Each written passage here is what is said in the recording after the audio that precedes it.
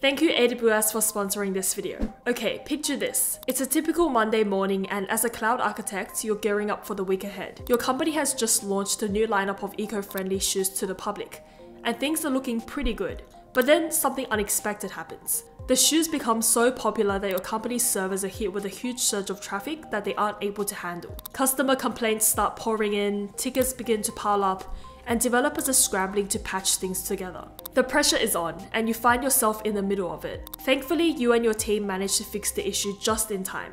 But a few hours later, the manager taps you on the shoulder and needs you to find a solution to help prevent these situations from happening again. What I just described is one of the many situations that cloud developers and architects face from time to time. It's part of the job and can sometimes feel like you're on a firefighting mission. But what if I told you that there's a way to minimize these types of situations? Or even better, stop them from happening in the first place. Hey everyone, this is Lucy, and in this video we're going to explore the AWS Well-Architected Framework, something that could completely change the way you build things on the cloud. This framework will help you tackle and prevent common cloud computing challenges. So make sure you stick around if you want to build cloud systems that are prepared for anything that comes in their way. So the AWS Well-Architected Framework, to put it simply, is a set of strategies and guidelines for designing and running workloads in the cloud. It's created by AWS and provides a framework to help cloud architects build resilient architectures. Now, this framework doesn't just provide you with a list of do's and don'ts. Instead, it gives you a blueprint and guideline for building resilient, scalable, and secure applications and workloads, essentially taking the guesswork out of building things in the cloud. It also provides a consistent approach for AWS customers and partners to evaluate their architectures, and this helps them create designs that will scale with application designs over time.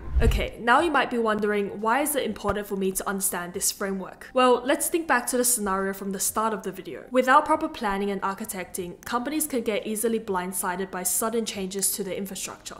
For example, when there's a sudden surge of traffic. The result? System crashes, unhappy customers, and countless numbers of hours spent on damage control. In our digital age, any downtime or disruption can not only cost companies a lot of money, but can also cause damage to reputation and loss of customer trust. And that's why building resilient architectures is no longer a choice, but rather a necessity. Understanding and applying the AWS Well-Architected Framework can help you avoid common pitfalls, decrease your risk, and pretty much just make sure your applications are well architected. It's also important to note that this framework is the result of years of real-world experience from people designing and managing workloads in the cloud. When you understand and use the AWS Well-Architected Framework, you're essentially tapping into the combined knowledge of countless cloud architects who have faced similar issues and have figured out ways to effectively mitigate them. And so by understanding and implementing the framework, you're not just leveraging AWS expertise, but also making sure your systems can handle real-world scenarios. It's kind of like having a roadmap for architecting in the cloud that sets you up for success. To give you a better idea of what the Well-Architected Framework looks like, here are the 6 main pillars that the framework is built around. So the first one is security, and then there's cost optimization, performance efficiency, sustainability, reliability, and operational excellence. And these pillars are more than just buzzwords. Each one focuses on a specific component that contributes to a well-architected cloud setup.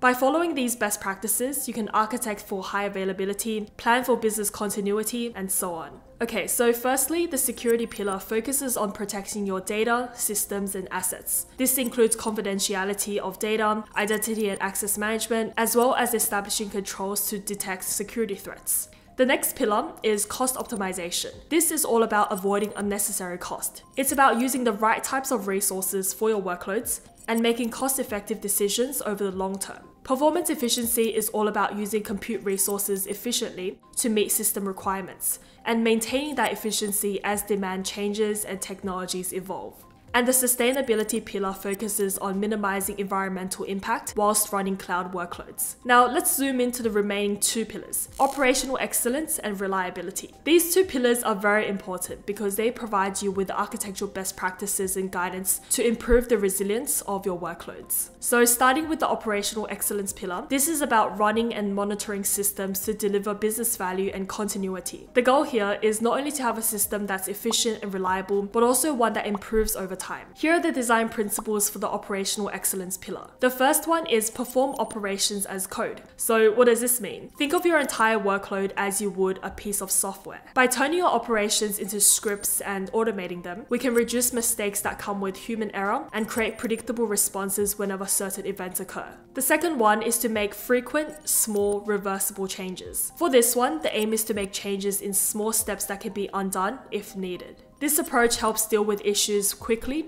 without any major effects to your customers. The next one is refine operation procedures frequently. Now, this is all about constant improvement. As your workload evolves, your procedures should evolve with it. Always be on the lookout for ways to refine and streamline your operations. Next up, we have anticipate failure. So instead of waiting for things to go wrong, try to identify the possible failures before they occur. And by regularly testing these scenarios, you can better understand the impact and then ensure that the response procedures are kept up to date. Lastly, we have learn from operational failures. Every operational event or failure is a learning opportunity, so don't shy away from them. Instead, use these lessons to help you build stronger and more resilient systems. You could also share this knowledge across your different teams so that they can learn from each other. Next, let's dive into the reliability pillar. This one focuses on the ability of a system to recover from disruptions, dynamically meet demands, and mitigate disruptions. Here are the design principles for the reliability pillar. The first one is automatically recover from failure.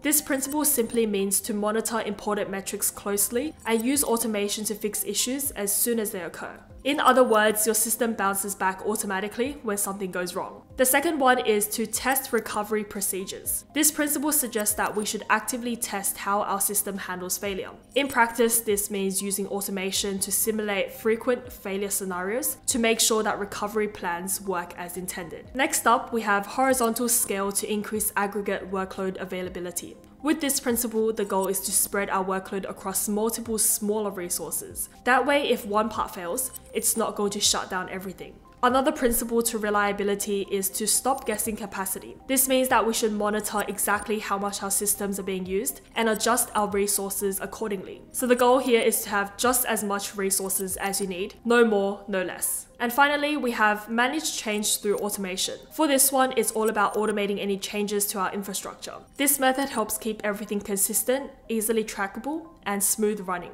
To give you an example of how the reliability and operational excellence pillars are used, let's take Company A for example. Company A is an online store that sells watches. They recently launched a new set of watches that thousands of people around the world wanted to buy, resulting in a huge surge of web traffic. This is how they handled the situation. So whenever the new watches were added to the online catalog, an automated system will trigger all the necessary systems to update. They also had real-time monitoring tools to track and respond to any issues, so that if there was an error in the system, they would be notified right away. So thanks to the operational excellence pillar, they were able to navigate this surge without any issues. But what about when there's an even bigger surge in traffic? For example, during the holiday season when people are buying watches for their friends and family. That's where the reliability pillar comes in. Company A designed their system so that it dynamically handles increased load by automatically scaling their cloud infrastructure. So if a server fails, a backup server immediately kicks in, keeping the online store accessible. And so by adopting the operational excellence and reliability pillars from the Well-Architected Framework, Company A was able to build an efficient and reliable system capable of delivering a seamless shopping experience for their customers. To get started with the AWS Well-Architected Framework, you can check out the link in the description below that directs you straight to the AWS Well-Architected landing page. Here you'll find out more about the 6 pillars and you can access detailed documentation on each of them.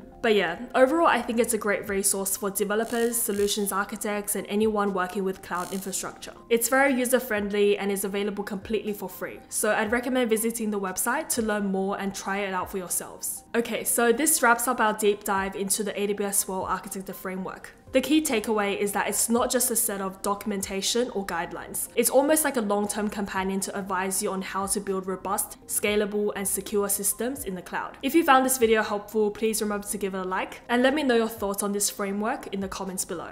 Alright, bye for now.